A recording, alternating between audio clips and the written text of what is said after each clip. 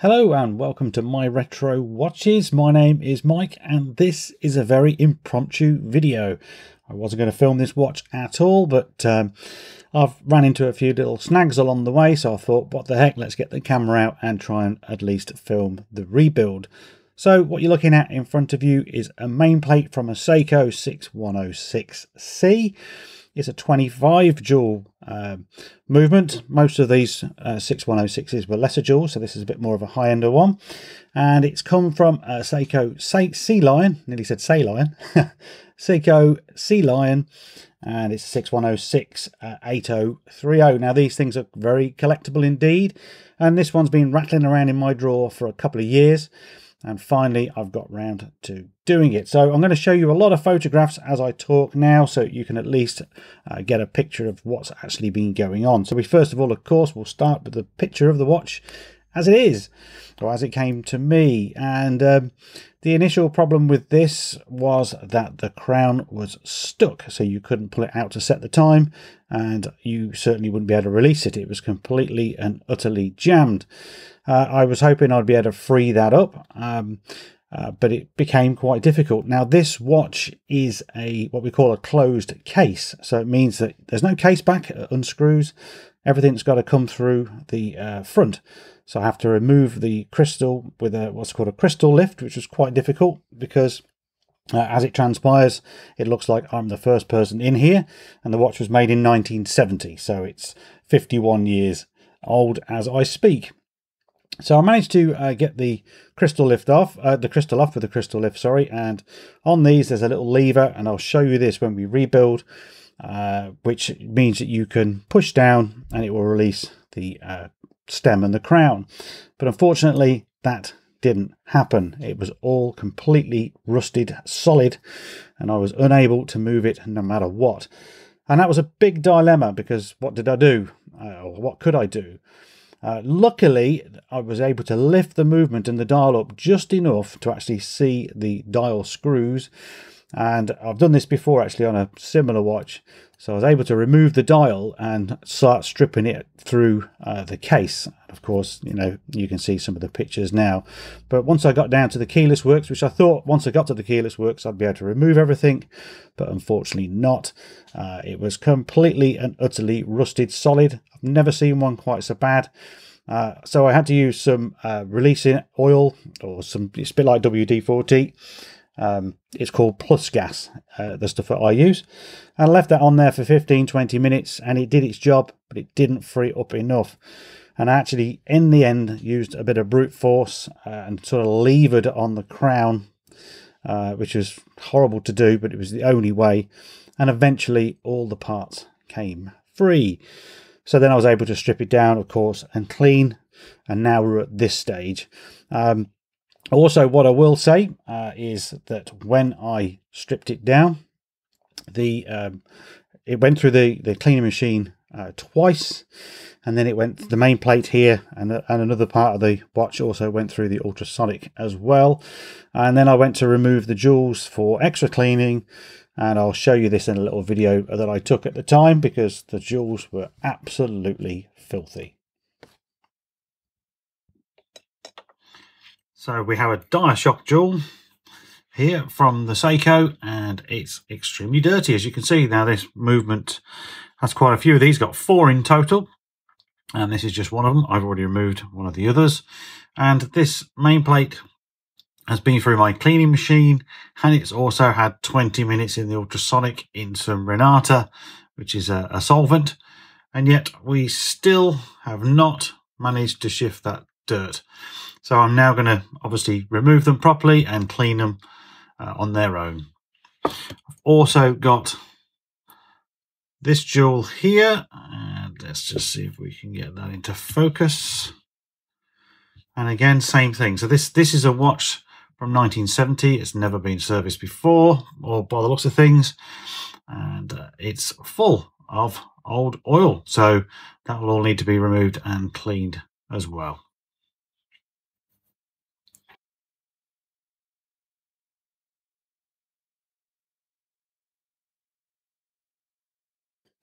So I had to also then replace a lot of parts. I'm just going to try and bring them in now. If I take the autofocus off, this is what's left of the stem and crown. And we've got various bits here that were absolutely rusted solid. These are the main protagonists. And I've got another bit which has just somehow managed to find its way underneath my tripod. Yeah. So let's just bring this one in as well. So the crown, as you might be able to see, is bent, and that's just from me leaving it up. I can probably reuse the stem, and hopefully in all my donors I may have a crown. We have the yoke here that no matter what I did cleaning wise, it is just rusted and scrap. Exactly the same with the clutch. The clutch is awful. This is the little setting lever, the lever, sorry, to remove the watch, to remove the stem. And it's possibly reusable, but I've got a spare, so I'm going to treat it to a spare. And then this is the setting lever. And interestingly enough, on this setting lever, I'll show you my replacement because I've got it just here. There it is. So they were exactly the same on a 6106 as a 6119 Seiko. They are actually one part, or in theory they are one part. These have separated in the rust, so they are also going to go to the bin. So this video really is just going to be about rebuilding the watch as it is. So we'll just rebuild it and see how it's going to run, see if there's any problems along the way, and then I'll obviously sort the crown out, and you'll be able to see the finished watch in its entirety at the end. So stick around, hope you're going to like this one. Okay, so let's get on with this build. Now, if you are new to the channel, I am just a hobbyist watchmaker. I've been at this since 2017, and everything that I've learned just through doing. To be honest, I've hardly even read any books or anything on watchmaking. I'm generally a practical guy, so I just learn by my mistakes, really. And you will see my mistakes in the videos. So that's the center wheel installed. I just used a bit of 9010 on the jewel also. And we just then need to start putting the screws in. And then we'll just drop in the escape wheel too. Now I have done this movement, or this various versions of this movement, so many times now that I've almost lost count. So I can be whipping through this probably, making it look easy potentially. So here's the barrel. I've just put some Mobius D5 in the arbor port there, and then just check to make sure the center wheel is turning. Next actually is the interesting part, or very, very simple part. The 6106 has hacking. Now let me just put it in first of all.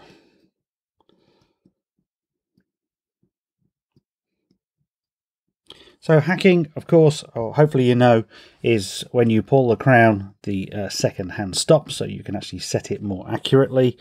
And on the Seiko, it is such a simple idea. They just use this brass type of lever, and this little cutout here is where the clutch is. Have I got the clutch?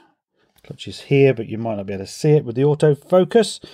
So there's a slot in there, and that's where that fits. And we'll see that later on when I build the dial side. So when you pull the stem or pull the crown, it moves the lever, and when you push it, it moves the lever. And you can kind of, well, I can kind of show you here, look. So it moves. And what's that doing? That bit there is then touching the escape wheel, which is enough to cause the movement to stop. And it's interesting, on these particular movements, if you've not done one before, you can get caught out with that, because sometimes you think the watch has stopped. Certainly when you're working on the dial side and you put the keyless works in. I've had this before. Why is the watch not working? Because it's hacked. But you don't realise that at the time, and you think something's gone wrong. So Just a tip for anybody who might be working on this particular movement. So just put the extra wheels in now. So that's the third wheel. And I just need to, or I like to just oil this jewel just a little bit.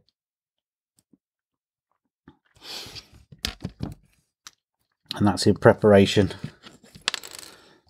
for the fourth wheel. And here is the fourth wheel. And that's what the second hand will fit to. So we just want to drop that in there. I can just see the third wheels come out of position. There we go. So they're all sitting nice, or nice enough. Not entirely happy with the escape, but they never line up perfectly at first until you try and put the bridge on. But before we do put the bridge, we need to fit the click.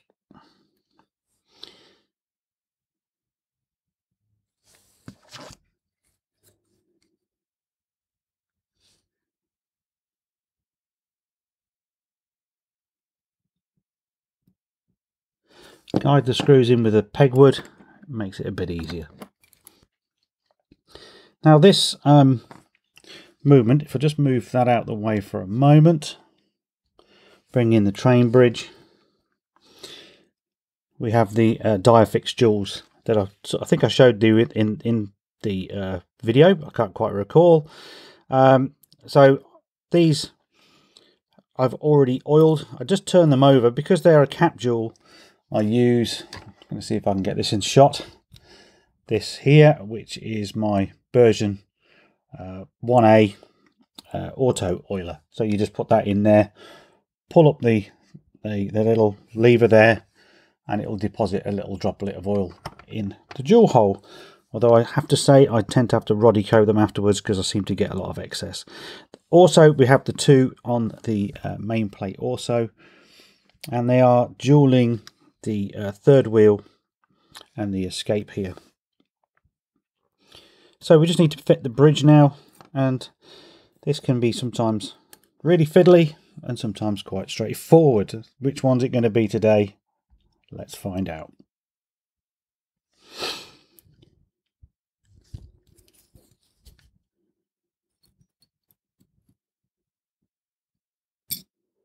And that didn't go according to plan.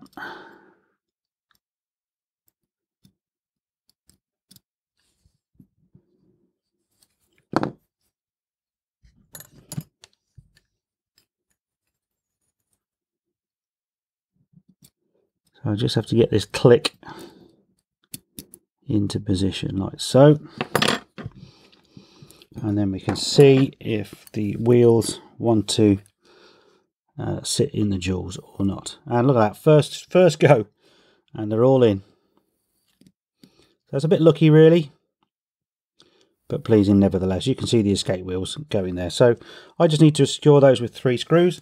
I don't want you to see my fingers, so I'll do that off camera. So we're on the microscope and we're just looking at the top of the barrel there. Sorry, the barrel arbor. And I'm just going to try and get a little bit of D2. D2? That's what I sell at work. That's a type of tool steel. Yeah, D5, should I say. So just a little bit in there. That just helps keep the friction down. And then while I'm at it, if I go to here, this is the center wheel jewel. And I'm just going to put some 9. Maybe it's 9010. Like so. And then here's the capsules, as you can see, already pre-oiled. So we need to now just fit the ratchet wheel. So I have to say that I'm really pleased actually to be working on a Seiko again. They are still my favourite brand. Well, I've got lots of favourite brands, but I've got so many Seiko watches, and certainly if you're starting out in this hobby, these are brilliant to work on. They may look complicated at first, but they really aren't, and they are made probably with some quite sloppy tolerances, because they can take a lot of abuse. I want you to see my hands there. So yes, you know, they are very forgiving. They're very good to build because they go together quite well. They're plentiful, they're cheap, What else can we say about them? They're just delightful. And if you are, like I say, starting out on the journey, a Seiko is a good place to start. You'll get rewards very quickly, and that will spur you on. And once you've done a few of these, you then might want to go on to some of the Swiss stuff or other types of watches. There's plenty out there, but I certainly do have a soft spot for these, as you can probably tell. But there we go.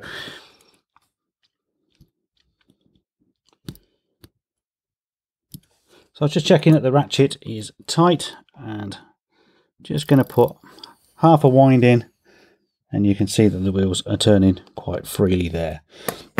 So the next to go in is the pallets, and I need to oil the pallets before I put them in, so let's show you that as well.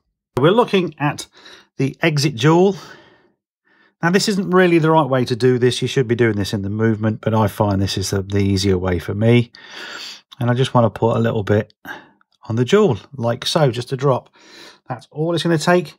You could go to town and you could put it on the entry jewel as well. Funnily enough, the Seiko service manual tells you to do that, but I never bother. Now I'll just have to drop it into the movement, and we'll do that on a microscope as well, because it makes it a bit easier. So doing this on a microscope makes it a lot easier. I remember doing these on my dining table when I first got into this. That was the last thing I wanted to do. Too busy talking. Yeah, so, you know, my very first palette was on a 6119 Seiko, which is pretty much the same as this one. And it took me about an hour to get this in, using just a visor at the time on my head.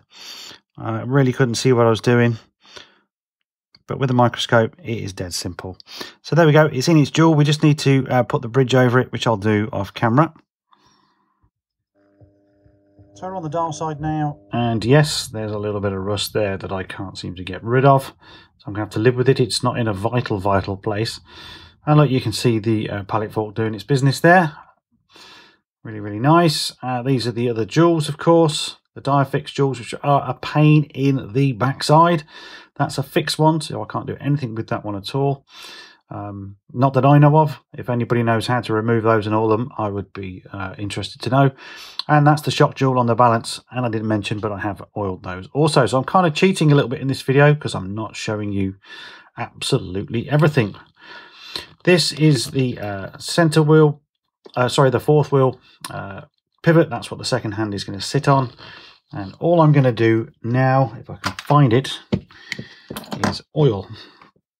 So I'm going to use, I need to put a bit of D5, it would help if I took my glasses off, on the side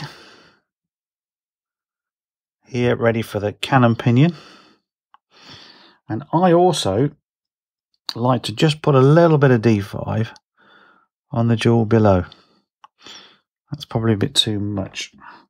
And the reason for that is sometimes you get you can have like a stiff crown when you come to turn it, and that's because the cannon pinion is a bit tight. But I found a bit of oiling on the jewel here sometimes alleviates that. I've just got to mop up my mess because I put way too much on there. There we go. So I'll fit the cannon pinion and away we go. So now I have the bridge on. It's easy to just test. I'll put some wind into the spring, and then we just can touch the pallet fork, and you just want to see it click from side to side as we are seeing now. So we're already at the moment of truth, which is to fit the balance. So here is, you can't see it, here is a balance, and I'm just going to try and describe how I put these on, because I know a lot of people struggle with these, because I certainly did at the start. On the bottom of a balance, you've got the balance pivot, and what I tend to do, I can't film myself because I haven't got enough cameras. I'll pick this up and I'll be looking at that as I'm dangling it, so it's hard to describe, but I'll try to get my head right down and I'm looking this direction, and I'm trying to see the pivot so that I can drop it into the hole. It should be lining up with the pallet fork. Sometimes it doesn't, and if it doesn't, there's a way to just sort of tweak it. Everything you just want to do carefully and gently. You don't want to force anything, and you certainly don't want to break the jewel that's on the balance wheel itself. So I'm just going to pick it up. As I say, I'm going to move back. You can probably hear my chair, and I'm just going to try and slide that in. I am hampered a bit as well, which doesn't help. And I'm going to drop it in to position. And I haven't done it. Surprise, surprise. It's like I do need a bit more light.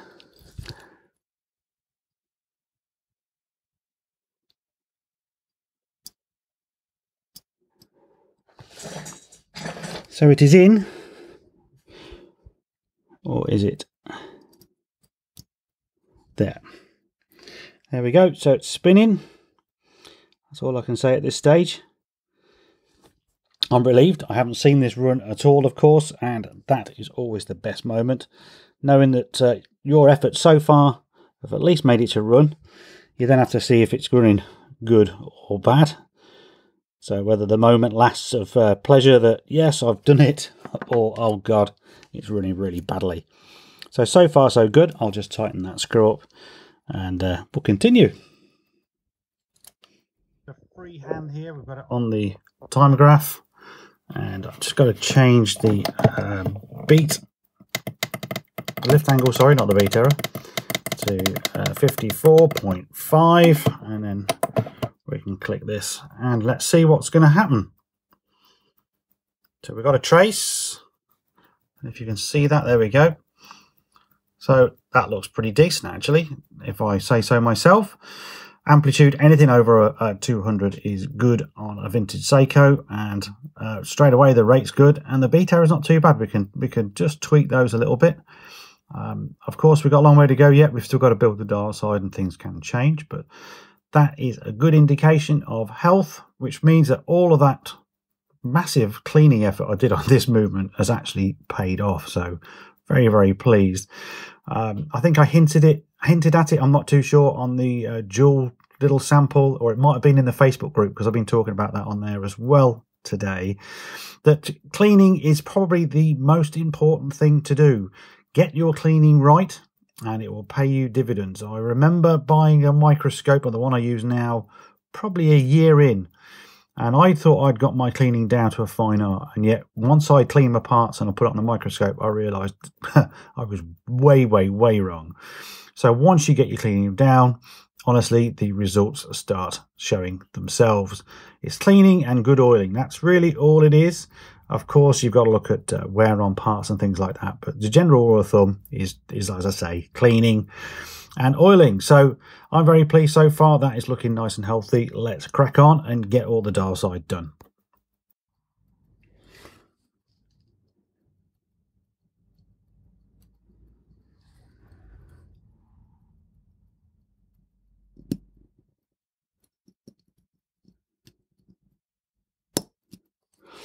That is the sound of the cannon pinion.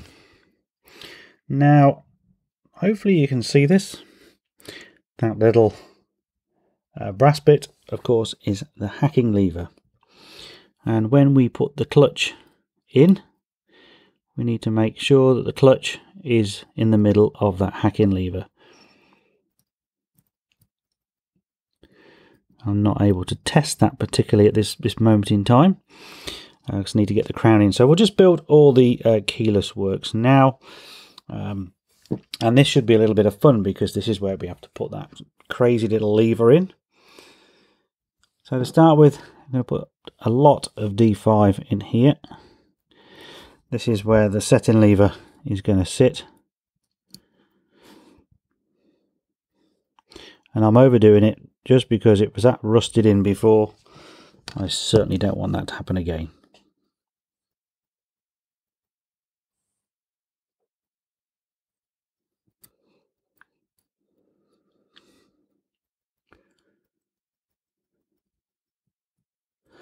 So I'm just going to slide it in a little bit. I've then got to turn it.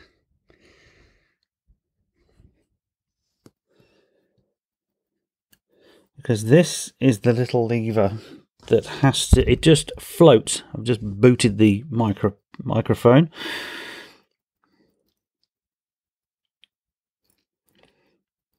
As you can see, I can never quite remember. It's been a while since I've done these. I think it just goes in here a little bit underneath the setting lever, and then you push it all down and it fits.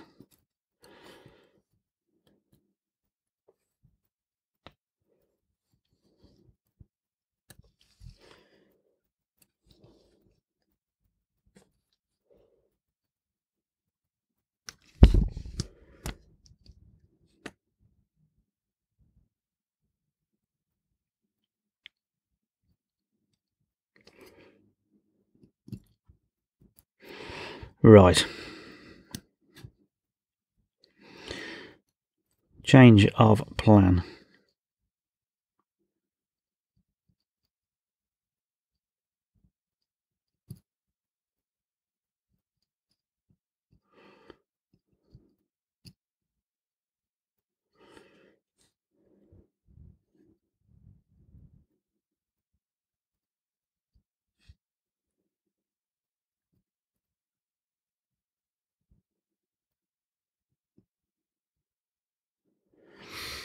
There we go.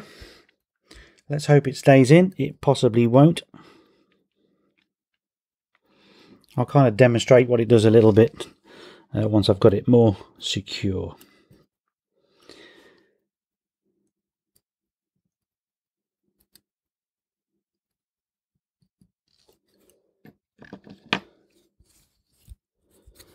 So in goes the yoke.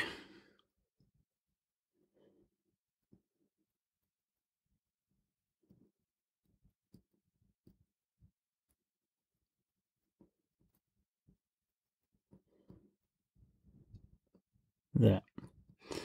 Just wasn't sitting quite right, and ideally I wanted to grease there, so I'm already in a bit of a pickle.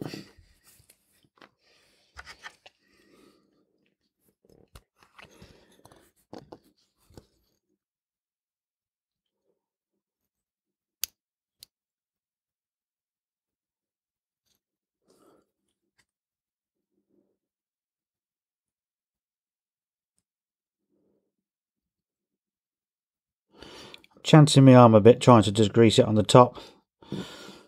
I also just need to put a little bit on that post there. Now, if anyone's going to ask me what grease it is I'm using, my honest answer is I don't actually know. I know that sounds a bit crazy, but it was sent to me by a friend of mine. It's some type of Seiko grease. It's bright orange. It comes across yellow probably on the camera, I'm not sure. And it's stained like crazy if you put it on anything. But it's particularly good in keyless works.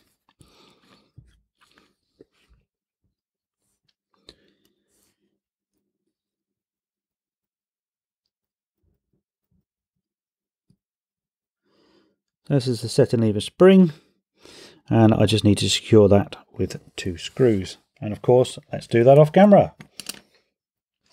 Okay, so I've fitted the screws, and I've also put the stem in with the bent crown, and that's to test, so we can see that it all goes into the right places. And then of course, if I turn it over, pull the crown out, the hacking is working. As you can see, the movement stops and starts. So that's absolutely perfect. That's what we want. So let's crack on and get the all the rest of the components on. So next up is the motion works, which is basically how the power from the other side converts into moving the hands. So I'm just going to be oiling with some D5 various places, like this jewel here for instance, and a little bit on there, and a little bit on this post here. And that is all just to make my life a little bit easier, because we're going to fit parts pretty quickly now.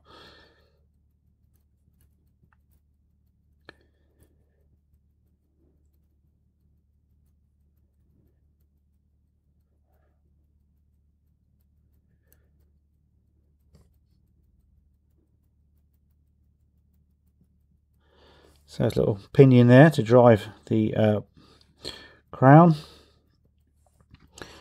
We then have the minute wheel.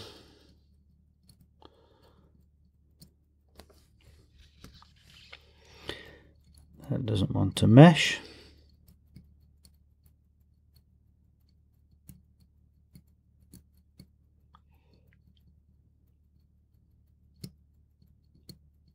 There, finally. It's unusual, they're not normally jeweled, but of course this is a high jewel one. So they normally have a post to sit on rather than a pinion, a pivot even. Too many P's. Okay, this part of the calendar works, and we then also need this wheel just there. And this will be the hour wheel, which also needs to mesh. So all these parts go on pretty quick.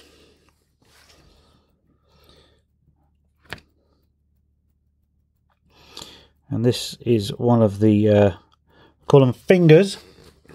So it has a little bit there, and that controls turning the day wheel or the date wheel over at 12 o'clock.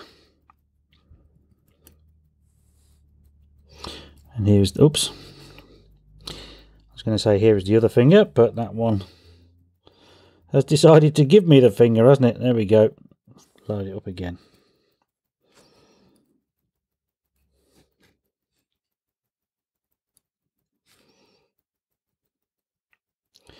And that's secured by a particular screw. And it's a screw that's got a shoulder on it, especially. So it's the one that's very easy to identify in this movement. Okay, so I'll just tighten that up.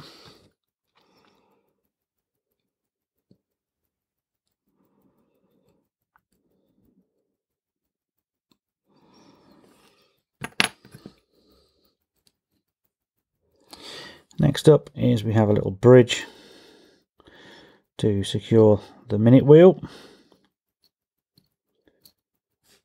I always have fun trying to line this one up.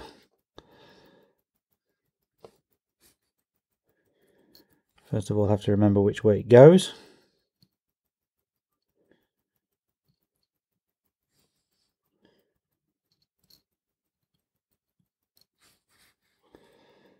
I'm just thinking, have I got brain fade? Yes, I have indeed. There we go. And it's unusual. It has a larger threaded screw, and on that one a small screw as well. So I'll just do those ones.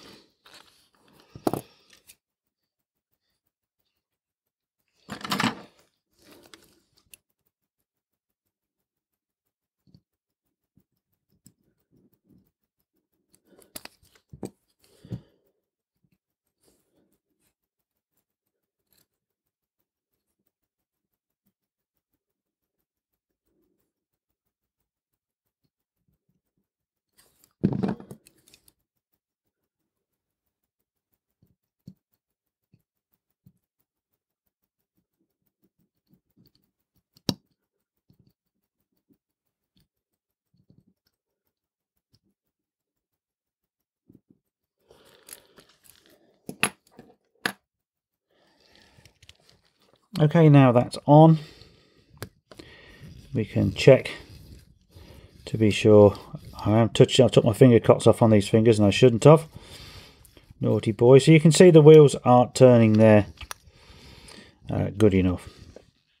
So there's a few things still to go, but we're getting close to the end of the main build now. We have this little lever here.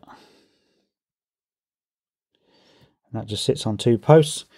It's never easy to demonstrate this because of these version movement holders tend to fire the movement out when I do things like this. Because what I'm going to do is demonstrate what this does. So this is a little lever, if you like. So when the day wheel sits on here, underneath the day wheel there is a star gear. Now I'm going to show you that if I can get hold of it. There, not sure if that will be in focus, but there's a star gear, and this lever, when you push the crown to set the day wheel, that lever moves, as you can see, and all it's going to do is push one of those teeth and move it along to the next day. So it's quite straightforward in its principle. It's a part that's easily forgot to put on. I have to say that because I've done that many times. You forget to put it on, and then when you realise you've got to take half of them and watch apart again.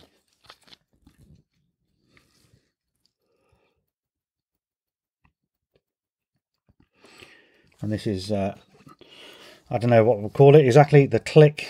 Just going to move that into shot for the date wheel. So I'll just line that up and put it in position. And then we can bring in the date wheel. And this is where my fingers, oops, hitting the microphone again, are allowed.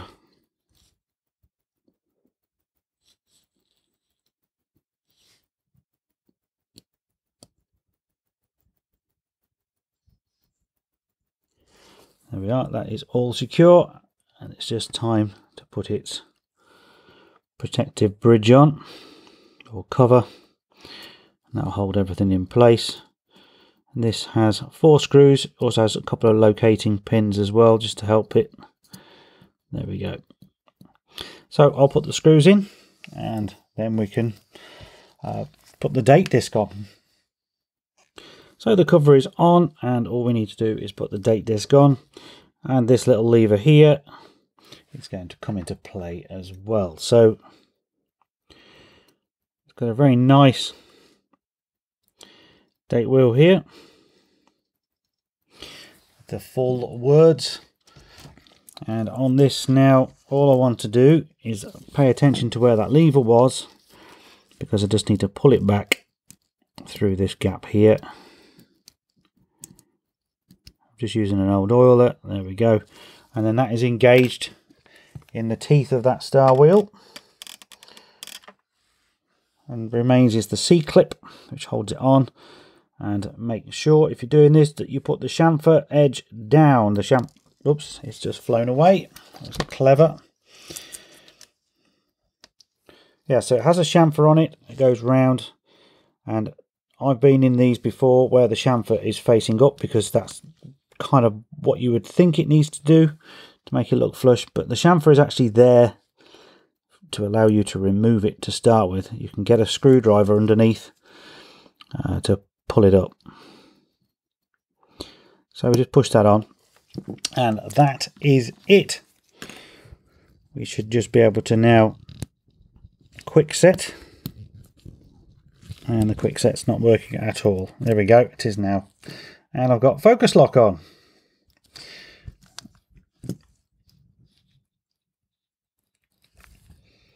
It's particularly difficult to do, but you can see it is changing there.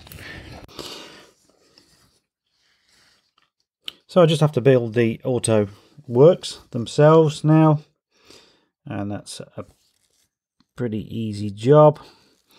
It's the what they call the magic fingers, or the pawl lever. Very simple design, yet very, very effective. So we have just 2 fingers, if you like, here on either end, and this is an eccentric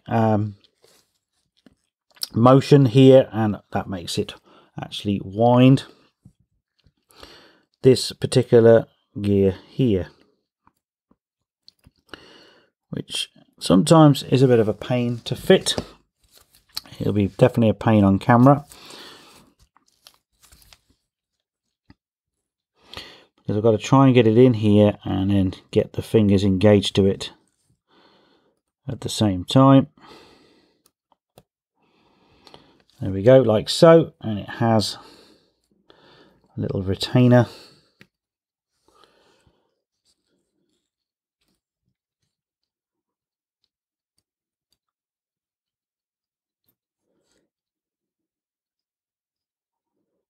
And I just have to put a screw in either of those holes there. So I just now have to fit the auto works themselves, and just want to line it up as best you can with the holes, like so.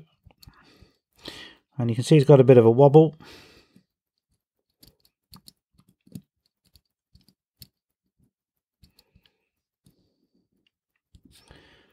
Need to be way off. Sometimes it helps just to put a little wind in the spring.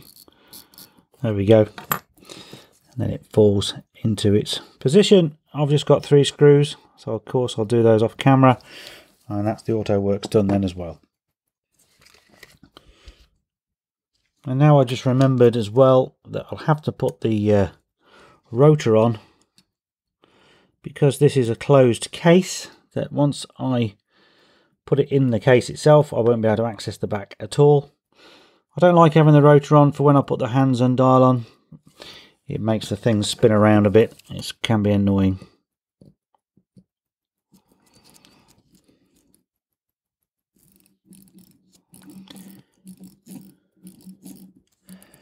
So just giving it a quick test, make sure it is winding. Of course, again, because once it's in position we can't access it easily. So it'll now be just a case of flipping it over. We'll put the nice dial on and the hands, and then we're kind of done other than casing. So a few things to point out first. What's so cool about this, of course, we've got the full day, and it's kind of running weird, isn't it? And that's because here is the dial. The day window is at the 9 o'clock. So when these go around, it almost looks like it's going upside down. And there's a couple of little cool features as well. The dial has a spacer. Here is the spacer. And it has writing on it, which is basically saying lever for unlocking stem, which is this. You need to sort of position it in the right place. I've never seen that before, and that's really, really cool. It's pretty self-explanatory because the dial has feet, and I have to get the feet in the right place, of course. And then once I've done that, I can just drop it on the movement.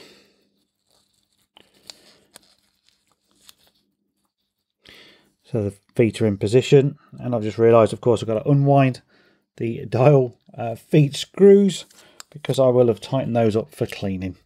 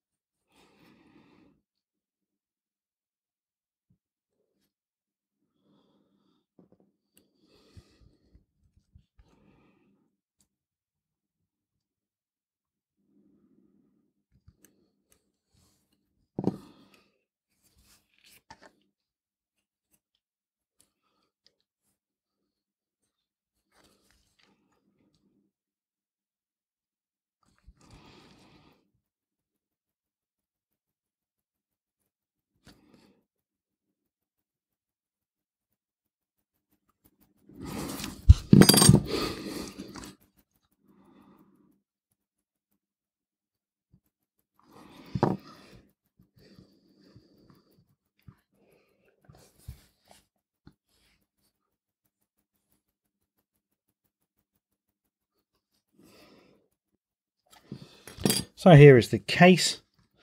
I wanted to restore this case, but I can't.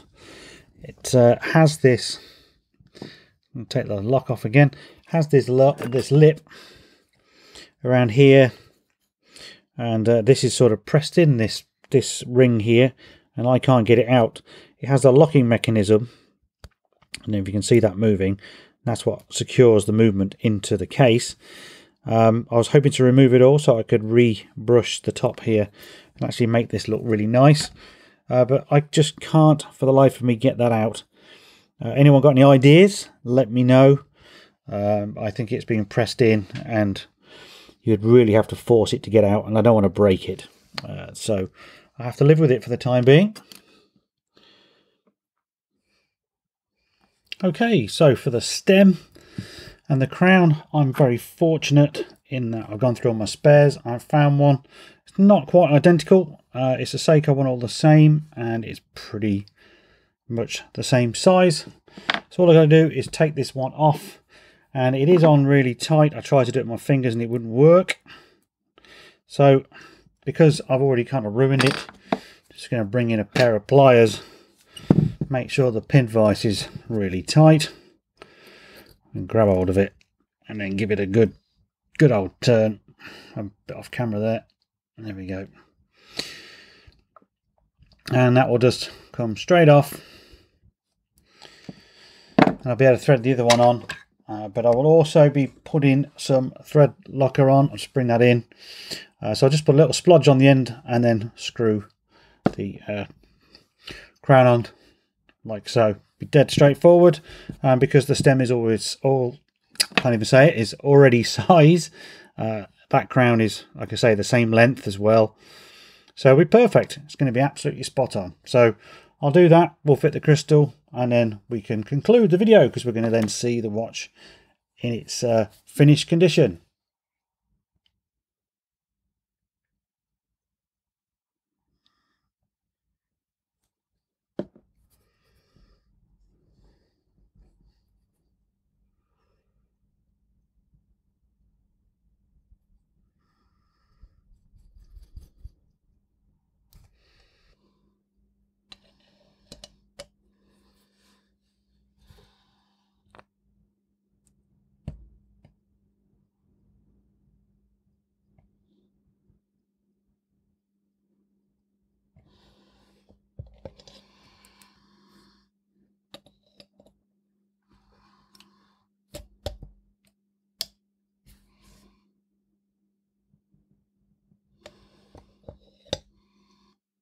Welcome to the end of the video.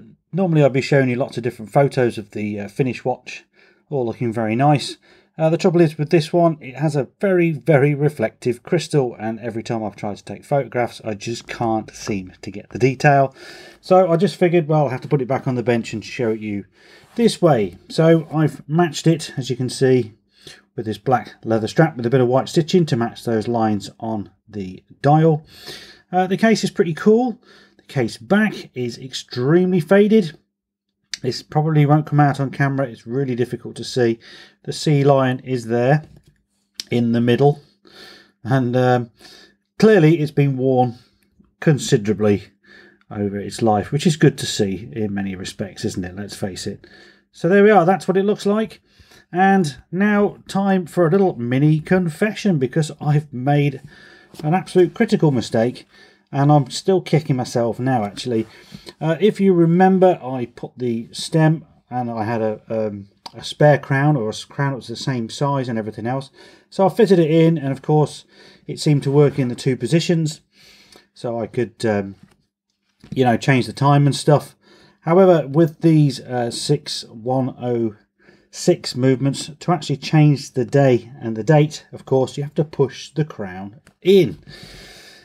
And when I go to push the crown in, I can't push the crown in at all. It is completely solid. And the reason it's completely solid is because it's right at the end of the pendant tube there, and there's no wriggle room for it to push forward. So that's a major mistake, because I absolutely didn't notice it until I came to wear the watch for a day. Wanted to set the date and the day. Of course, I couldn't. And the frustration part of that, of course, is to rectify that. To actually remove the stem, I've got to remove the bezel, which isn't too difficult, and use the crystal lift to get the crystal off. And a crystal lift, I've got one here. It's one of these things. It's like a big giant claw, and you can adjust it to grab. And it grabs it quite well, but to pull it off, I have to really pull quite hard on this one. Sorry, what the crystal lift does is sort of crushes the side in equal measure to sort of reduce the tension ring enough for it to come off. And I never know how hard to tighten these things without breaking them. So I go as much as I dare, but it just seems to be really tight. And you run the risk of ruining the dial, basically. So I'm worried I will fix it at some point, but certainly not at this stage. So anyway, there we go. That is going to be the end of the video. I hope you enjoyed this impromptu one. I know it's another Seiko, but I do like them, and this one is no exception. It has come out very, very well. So if you like what you saw, then please give the video a like. It does help with the Google algorithm, and I need all the help I can get right now. If you want to see more videos like this, of course, please subscribe to the channel. And if you are a regular here and you want to help the channel along in any way you can, then please visit my tool sale links page, where you could buy the tools that I use, and I will earn a small commission for that. I've got a new thing called Buy Me a Coffee. You can click on that and make a small donation if you wanted to, one-off or a subscription. All of the money that will be raised will go towards more projects, hopefully more giveaways, and certainly some more tools. And at the moment I'm trying to save up for potentially a different camera, because I'm getting a bit frustrated with the setup that I'm using. So any help would be great, but don't force yourselves. There's no need to if you don't wish to, of course. Thanks very much for watching. Don't forget to join the Facebook group, Retro and Vintage Watches and Restorations. Over 9,000 people in there now, all watch mad. Some of them are professionals, some people are just hobbyist watchmakers, and other people are just watch collectors. So join the fun. It's a worldwide group, and you will get your watch fixes in there on a daily basis. I'll see you very soon in the next video. Of course, I've got more and more planned coming, so stay tuned for those. So don't actually forget to hit the bell button, because that way you will be notified when I upload new content. Bye for now, guys.